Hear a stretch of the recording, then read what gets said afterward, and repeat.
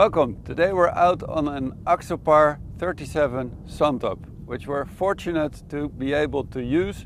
This boat actually is going to Greece within a couple of days, so thank you to the customer for being able to use this Axopar 37 Suntop.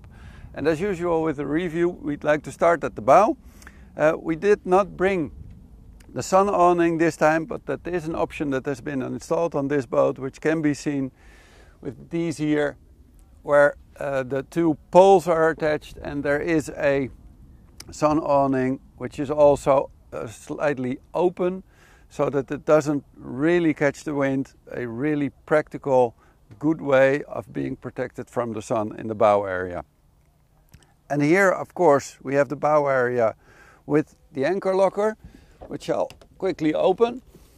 This boat has the optional anchor winch with the stainless steel chain, a beautiful stainless steel anchor. I really like this particular anchor. It's been done in a really nice way.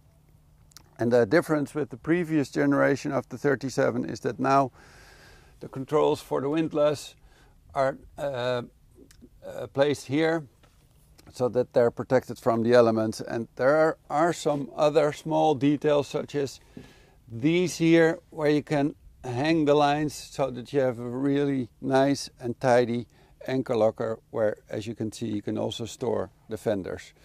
This is where you fill the water, and of course there's this so that the water doesn't pour into the anchor locker but is drained in a proper way. A nice stainless steel gas strut and nice finishing also on the inside of the anchor locker.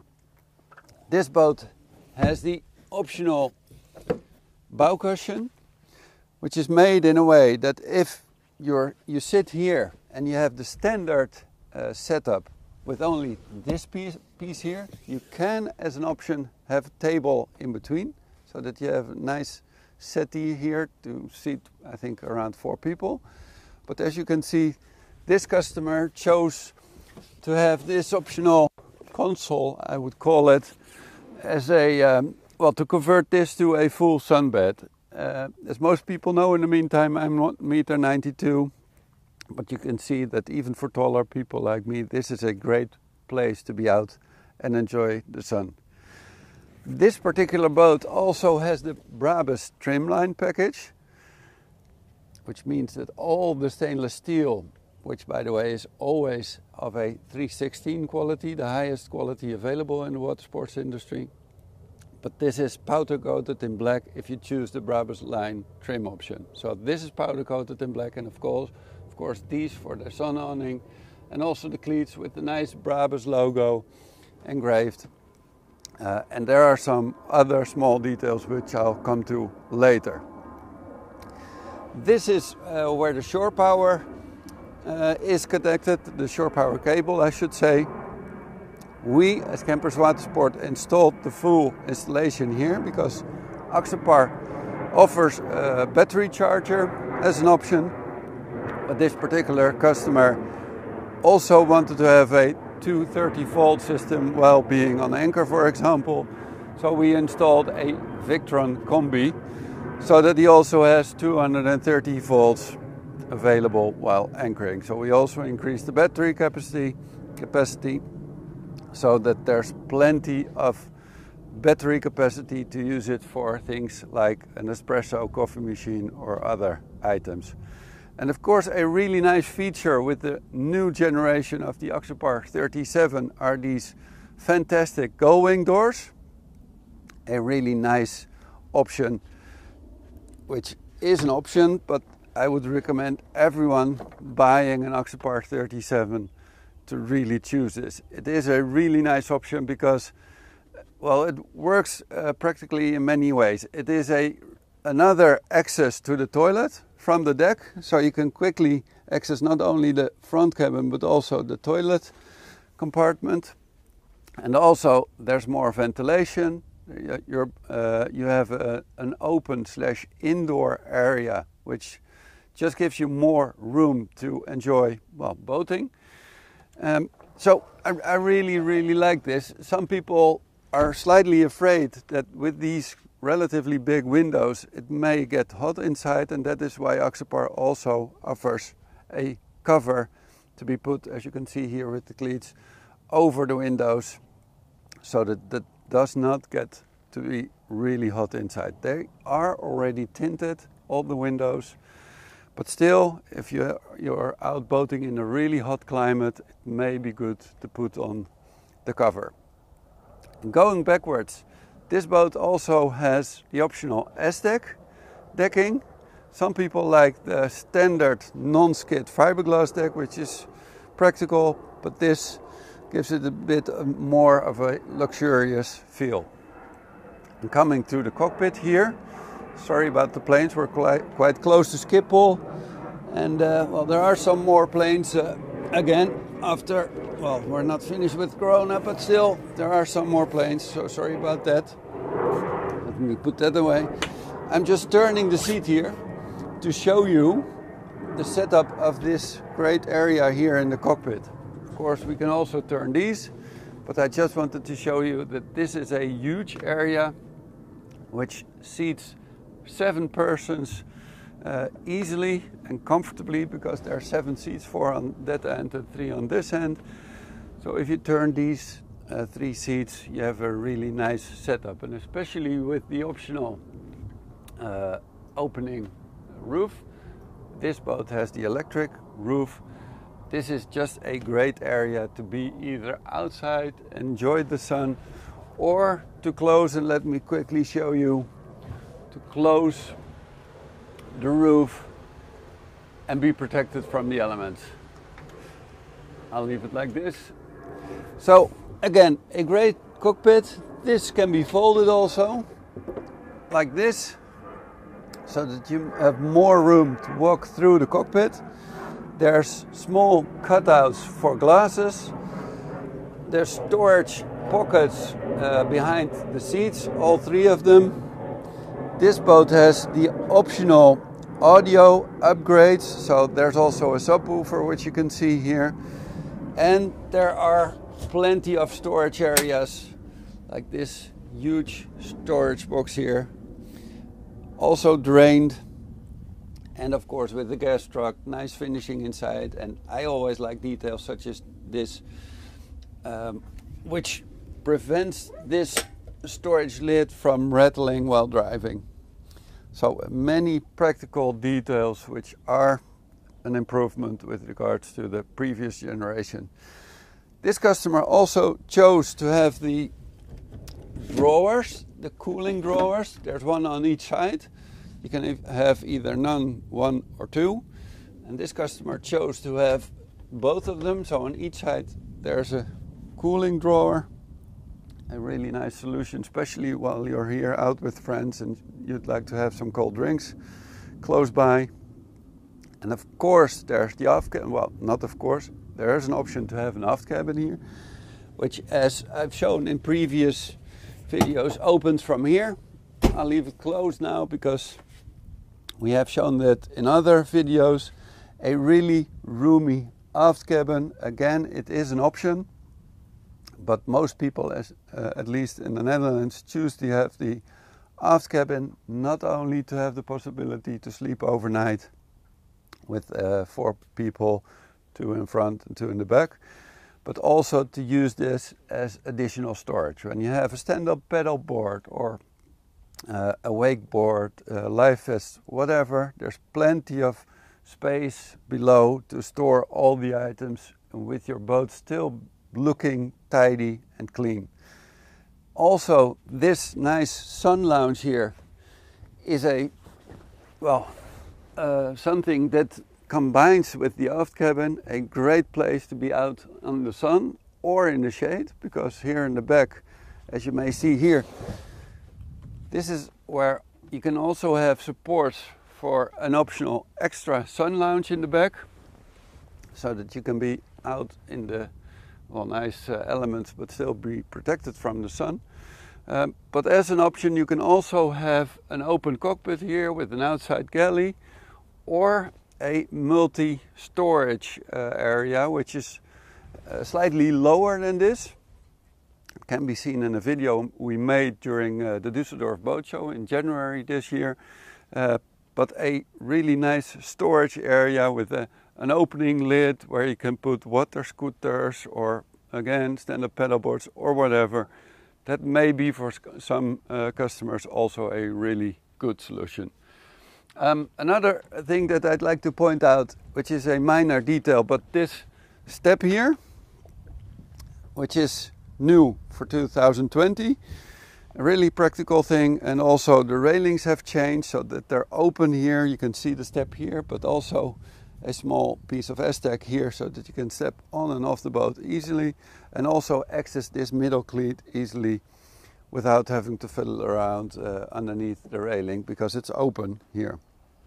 One thing I am forgetting with regards to the Brabus line is that if you choose to have the Brabus line trim option, again everything's powder coated in black, all the stainless steel, but the fender list is also black instead of grey when you choose a standard boat without the Brabus line trim option.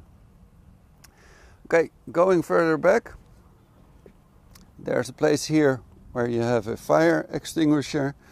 There's plenty of light, by the way, in the aft cabin because there's windows on each side, so there's plenty of daylight. And also underneath here there's a big opening, skylight or hatch, so that you can have plenty of daylight there. And I think underneath here there's a second one, and right, should not forget to attach it again because of course we'll be driving later and I don't want to lose this. So this is quite important to check the cushions before you drive, as this is a really fast boat, so you don't want to lose these and not even see it. There's plenty of storage again here. We put 2 fenders in.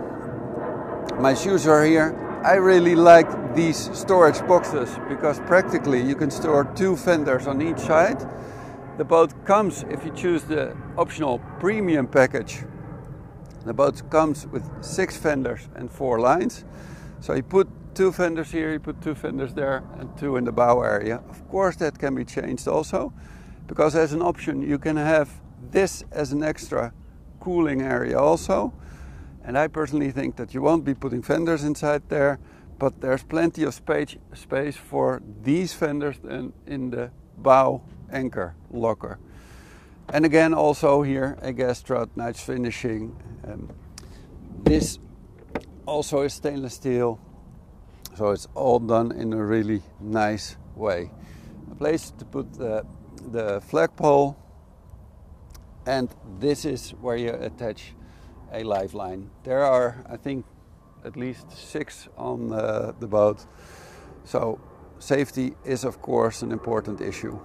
I really like the setup of the bathing platforms in the new generation, as there's only one height level difference. So this is all on one level, and this is now more or less integrated in the hull with this nice bumper list here on the side, a really nice feature on the 37. This has the optional ski pylon, which, well, nearly everybody orders. Of course, this is nice if you have kids and you want to tow some nice towable behind the boat, or a watt skier or wakeboard or whatever. But it also is a nice extra grab-on. If you step on a boat from the side, here in Holland we tend to have more and more floating docks, which are relatively low, and you don't want to step over the hull, but you step on the boat from the side here. And this is a nice thing to grab onto, to hold on to. So extra security.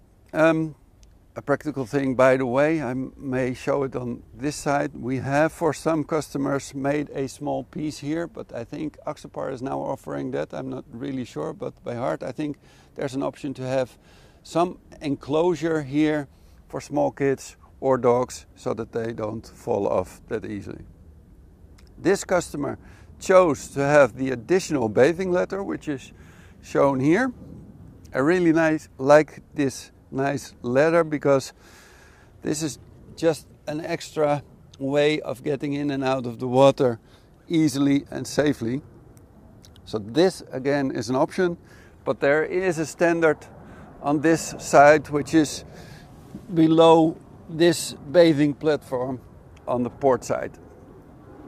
Some people may have wondered about these here.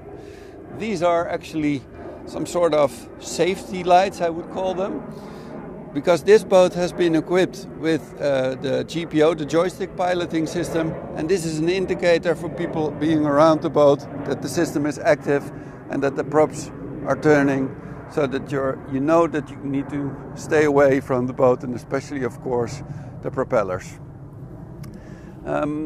There's another fire extinguisher on this side. There's 6 speakers on this boat, and again a subwoofer. Axopar also changed the roof in the new generation. Maybe not so easy to see on the video, but with the previous roof you could have a targa mast, which could be used, of course, to bring stuff with you, but also to grab onto. And here what I like is what they did. They more or less made it slightly more efficient and also lower, which can be important in countries such as the Netherlands. This is a sort of gunnel where you can grab onto all around the roof area. So a really nice practical feature. And of course you can still have a roof rack, what they call this particular option, these here. And these of course can be used to bring stand-up paddle boards, a canoe, or maybe even mountain bikes or whatever to well, take the boat out for a nice adventure. I can imagine people actually taking a stand-up paddleboard or a mountain bike to one of the Wadden Islands which we have in the north of Holland, and to have a really nice adventure holiday. Of course, the opening roof. This boat has been fitted with a radar as an option, a searchlight. There's antennas for the VHF, etc. The mast can also be folded or taken away. In Holland we sometimes advise people not to have the radar, but we install an AIS system, which is a different approach for safety, where you send out a signal so that all the boats around you know who you are, what your course is, what your speed is, etc., etc. And you also know of the boats around you who have a similar system installed. So you don't really need the radar anymore to know which boats are around you. And that may be important for the Netherlands, because then you can take these two masts away more easily for bridges, because we have many bridges in Holland, as most people know. So that's the roof, and let me then take you inside the boat. And let me turn this seat. I'll come to the dashboard later, but going in here, I'll step aside for a moment.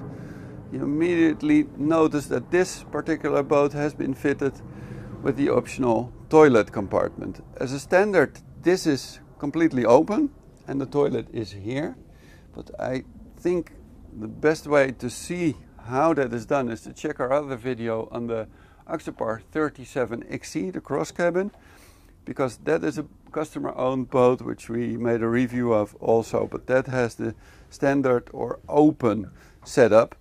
But this customer chose to have the optional toilet compartment, where you have the toilet on this side here instead of, with the standard boat, the toilet underneath a seat here. There is a small place to wash your hands, and this is the place where we have all the fuses. The VHF is here. We installed a Victron extra remote on this side, and you can have, as an option, you can have a shower. I know that Axopar is also working on, or maybe it's already available in the meantime, a system so you can also have warm water, but that is not on this boat yet, so it's only fresh cold water. So this is the toilet compartment, and if I turn around like this and open this to this side, we access the bow area of the boat, where you have, of course, this double bed and still plenty of room. This is also quite a nice place to do some reading during the evening or so, or on a really hot day. And there they are again, these go-in doors. I'll open both of them just to give you some idea of what the atmosphere is like. Again, I really like this feature because it's an in/outside area now. The sunlight comes in partially, so there's plenty of light here, there's ventilation, and it's just a really easy and simple way to go to the bow area. So really nice. I also usually tend to show how long the beds are. Again, I'm 1.92 m. So this is slightly under 2 meters, I would say, but long enough for most people. In the standard boat you can also, well, I shouldn't say in the standard boat, if you do not choose the optional toilet compartment, you can have a faucet and a sink here as an option, which is also shown on the review of the 37 cross cabin. And I think with that we've covered all this, so let me close the gull-wing doors and head for the steering position, start up the engines and take the boat out for a spin. Both engines are running. This boat has been fitted with twin Mercury V8 300 horsepower engines in cold fusion white. And not only that, this boat also has the optional joystick system, a truly great system which I like. And before taking the boat out, let me quickly show you some nice things. This actually works really intuitively. So people who do not drive boats often and don't really get to have enough exercise to really be an expert, they don't need to worry, because now you have this great system which works like this. If I take the joystick to the side, the boat really goes sideways. And if I turn this knob here, the boat turns 360 degrees just by turning this wheel here. There's another really nice feature called Skyhook. If I engage it now, today is not a really good day to test this feature, but this, it shows also on the screens. It really positions the boat exactly on the space where you are at that moment. So if you're in front of, say, a lock or a marina, and if you're alone and you want to take your fenders out, your lines out or whatever, you could just put the Skyhook on, walk around, do all the necessary preparations, come back, disengage the Skyhook and take off again. So I'm confirming that I'm taking over, and off we go. This boat has the optional twin 12-inch display system with this nice glass in front of it. I really think that this is the nicest option. Unfortunately, of course, it's the most expensive option, but a really nice setup, because you have a really nice and clean dashboard and you have all the data that you need right in front of you. Again, this boat has been fitted with joystick piloting, so I just showed you the feature using the joystick but also the Skyhook, but there's also an autopilot. So if I press this and I engage it like this, it's on autopilot, and with the screen I can take it 10 degrees to starboard or port or whatever. You can also combine it with the chart plotter and set up waypoints and have the boat take you with the autopilot from waypoint to waypoint. A really nice feature. I'll leave it on autopilot for a second while I do the explaining about these screens.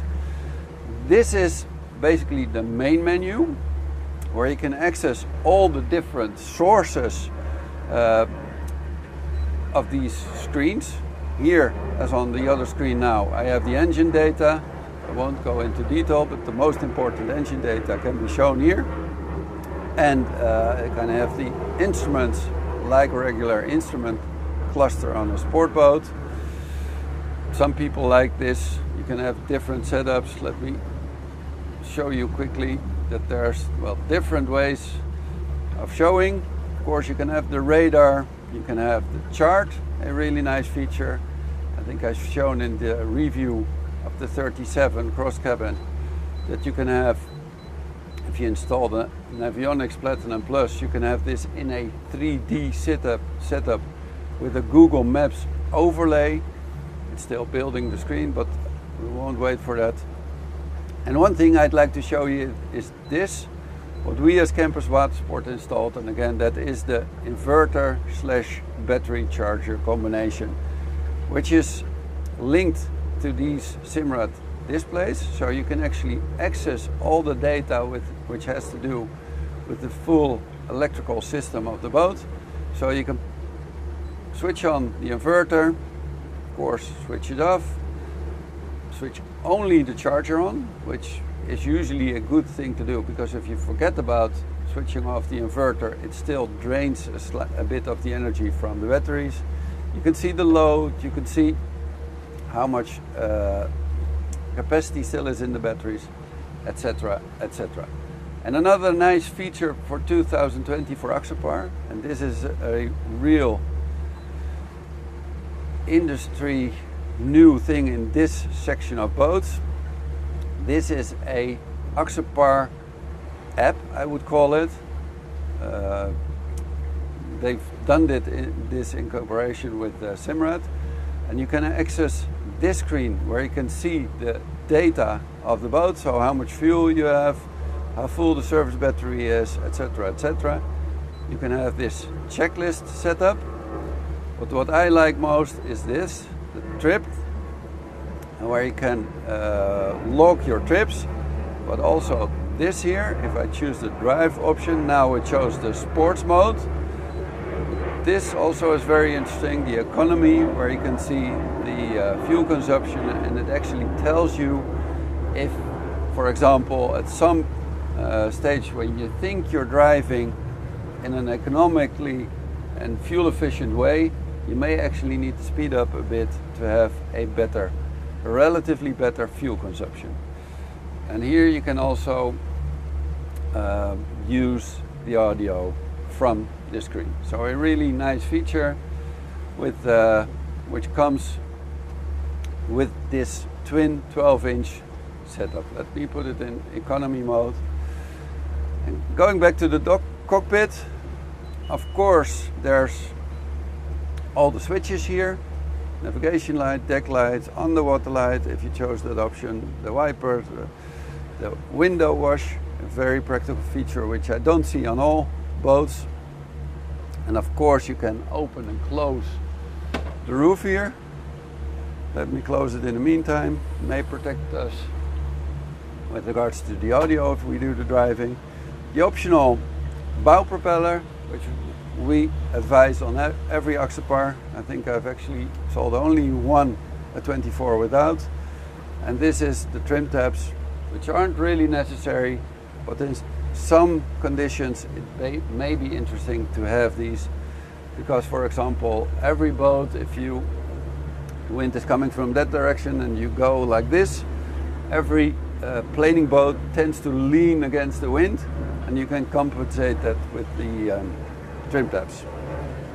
This boat, that I forgot to explain, this boat also has the active trim feature, which is shown here.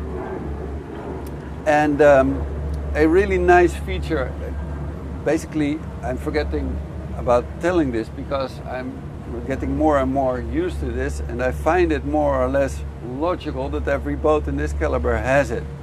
It is a system where you don't have to really worry about trimming the engines. You just put it on, you put it in some preferred mode. You have a mode number 1 up to 5, 1 being the most conservative way of trimming, and 5 being the most aggressive way of trimming. Now it's on number 2, you leave it on, and that's it. Another thing, by the way, which is nice of these screens, is that you can put this instrument bar on and off.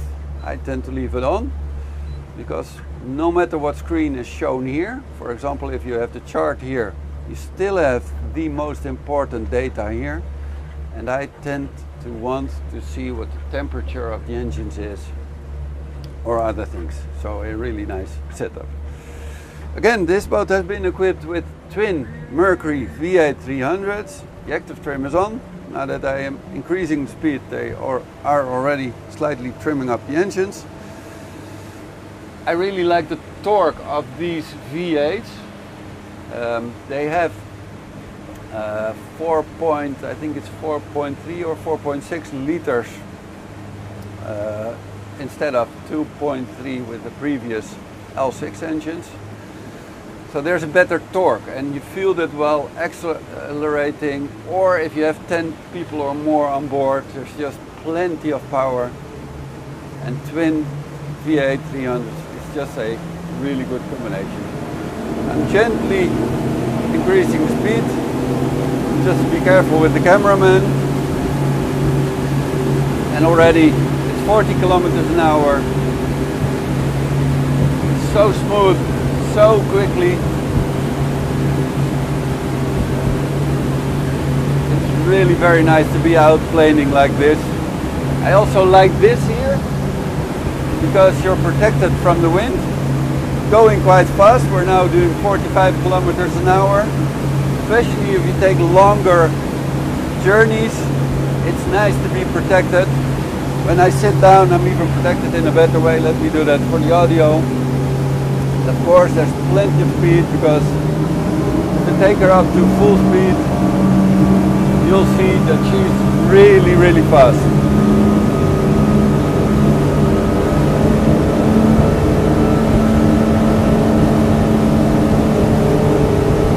Kilometers an hour, 81,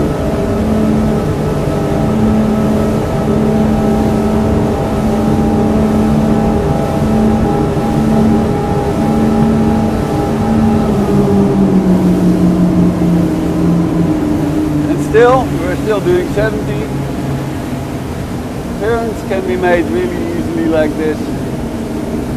A really nice added benefit of having the joystick option, let me take down the speed in the meantime, is that there's twin steering pumps on this boat, which means that the steering is really quickly. Let me point that out, that if I take the speed out and if I turn the wheel, I couldn't do this on another boat with this high speed as on this one. It's so fast going from one end to the other, which is really nice and practical while maneuvering or in difficult situations. And of course, it's nice to drive a boat such as this in areas of which we have a lot in the Netherlands where you cannot drive fast. Let me take the speed down slightly. Going around 11, 12 kilometers an hour, which is still quite a good speed for canals, etc. And the boat is really nice, quiet, a really comfortable boat to drive also slowly. Also, it's keeping its course really good. I've noticed on other boats that some boats tend to go like this, not on an Axopar 37 with a twin installation. It drives like a train basically. So, with that, I'd like to wrap up this video. I hope you enjoyed watching it. If you have any questions, please leave them below this video in the remarks section, or visit us. We have a great showroom where we usually have many Axopar boats. We also have some in our watershed available for testing. So please visit us. But for now, thank you for watching, and I hope to see you in one of our next videos.